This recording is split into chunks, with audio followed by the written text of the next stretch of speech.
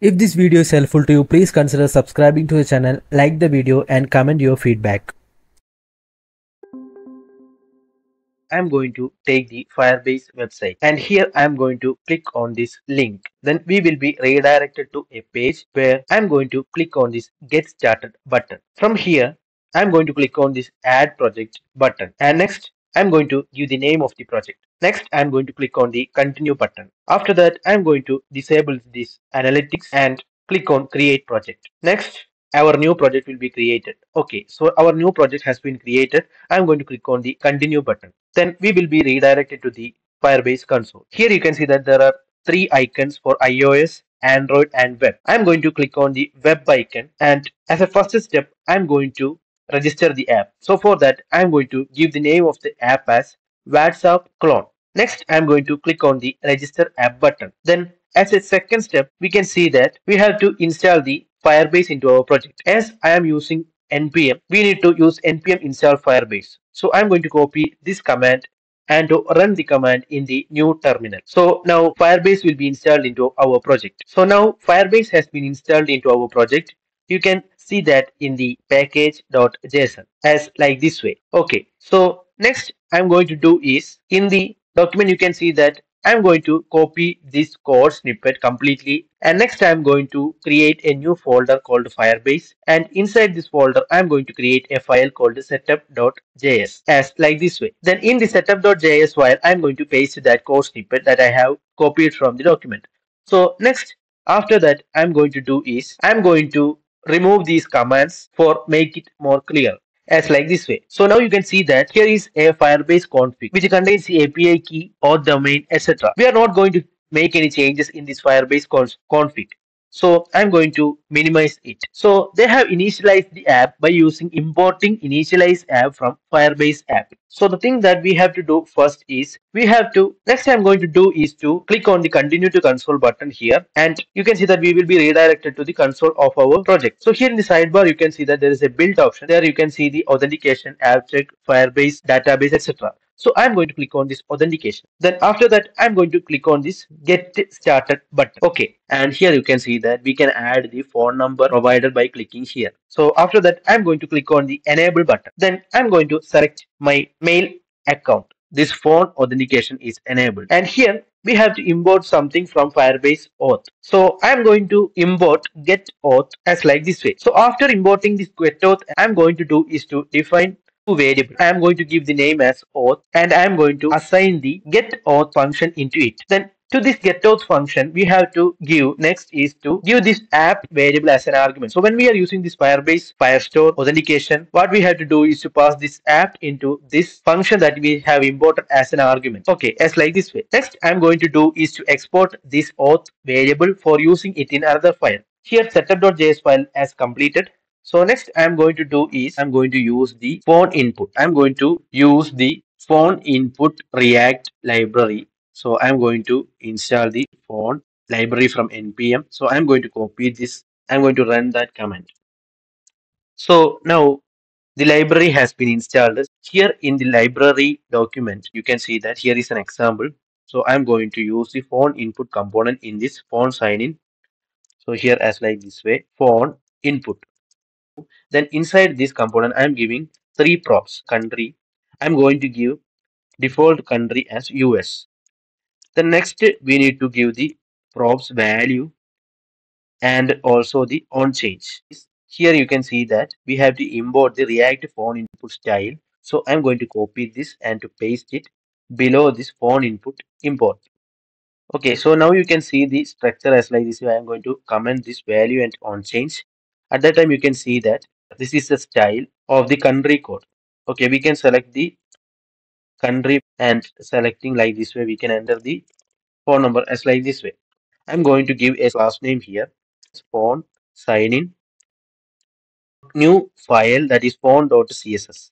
So I'm going to give the style to this phone sign in class name that is phone sign in and I'm giving as position absolute top 30 percentage left 40 percentage. I'm going to import the phone.css file here that is phone .css. The structure of the file as like this way.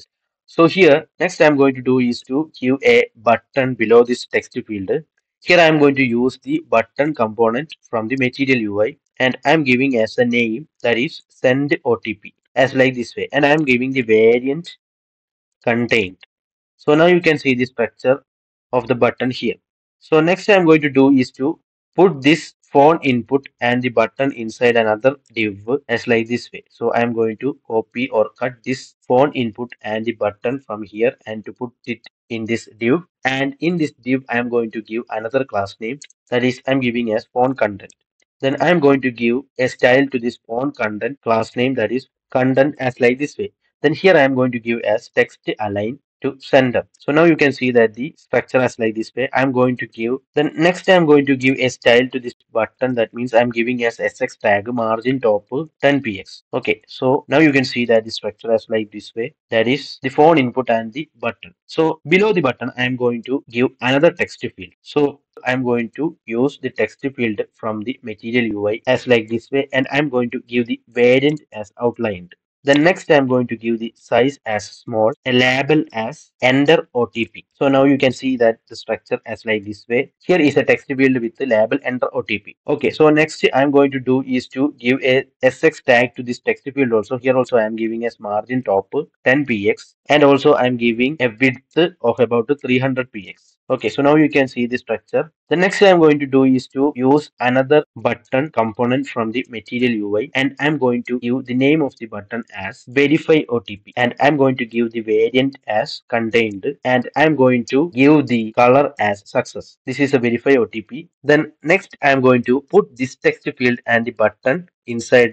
this div as like this way. So now I am going to give a BR tag below the send OTP button as like this way, and also after the text field I'm going to give the BR tag. Now you can see the structure as like this. So here I am going to give a SX tag for the verify OTP button, that is SX tag with the margin top 10px. Okay, so now you can see that here is the structure as like this way. Okay, then next I'm going to give the functionalities. So for that I'm going to uncomment this value and on change, and here I am going to define a new state. So I'm going to define a state called phone as like this way, that is phone set to phone, which is equal to use state empty string, and I'm going to give phone to this value, and in this on change I'm going to do is to give the set to phone. So I'm giving a set to phone like this way, and inside the set to phone what I'm going to do is, first of all I'm going to give the plus symbol and I'm going to add the phone into it. Okay, so next I'm going to do is to define another function for calling it in this send OTP button. So for that I'm going to define a function that is called send OTP, which is an arrow function. So I'm going to do is I'm going to import one thing from the Firebase auth. So I'm going to import the reCAPTCHA verifier from the Firebase auth as like this way. Then I'm going to use as it like this way, and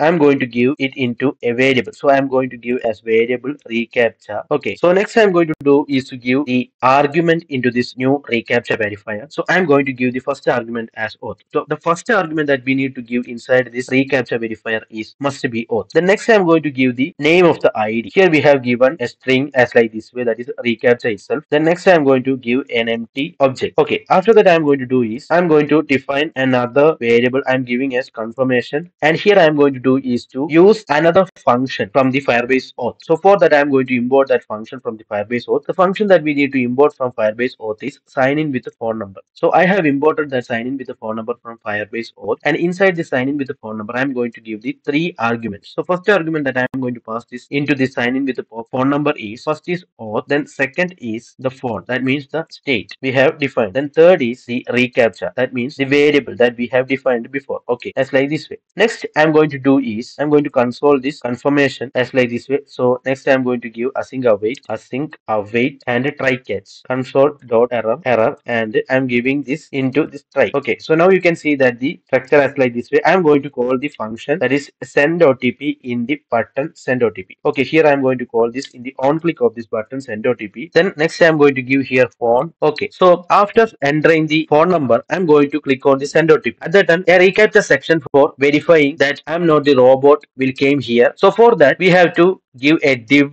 for showing that verification. So I'm giving here an empty div as like this way, and here I'm going to give ID. So we have already given a name that is Reactja as a second argument in this Reactja verifier. So it is because we need to give that same name here. So I'm giving as Reactja here as well. Okay, and I'm going to click on this send OTP button. So at that time you can see that I am not a robot. Div will be arrived as like this way. Here I am going to give a style as well. So I'm giving here as the margin top 10px. So here I'm giving as margin top 10px as like this way. And then now you can see that here as like this way. So I'm going to click on this empty space to show that I'm not a robot. Then next I'm going to take the console. At that time you can see that here is a confirmation result. So we will get these details when we log this confirmation. Okay, so next what I'm going to do is I'm going to define another function. So I'm going to define a function called verify OTP. That is verify OTP, an arrow function. And I'm going to do is I'm going to pass this confirmation into a state. So for that I'm going to define a new state, that is user set user use state. Here I am giving as null, and I'm going to pass this confirmation into this set user as like this way. That is confirmation. Okay, then now we will get this user here in this verify OTP function. So what I'm going to do is here I am going to do is to use that user dot confirm. This confirmation contain a property called confirm. So I am going to call that function here, and I am going to pass an OTP that we will get in our mobile phone. So for that I am going to do is to define another state. So here I am going to give it as OTP, set OTP as like this way, which is equal to use state empty string. Then I am going to pass this set OTP into this text field on change of this text field as like this way. So I am giving as set OTP e.target.value. Okay, and I am giving as even here. Okay, so now you can see that we will get the OTP in this state. So I am going to pass this OTP state into this confirm. Okay, that is user.confirm here, and I am giving here async await and try catch as like this way. Okay, then I am giving here as console.error, and I am going to pass this user.confirm into this try. Okay, next I am going to do is to call this verify OTP in this button. That is in the on click of the button I am going to call the verify OTP function as like this way. Okay, so now you can see that here I am going to enter my mobile number again, and I am going to click on the send OTP button, and I am going to click on this blank page to show that I am not a robot. At the time you can see that a verification code is arrived into my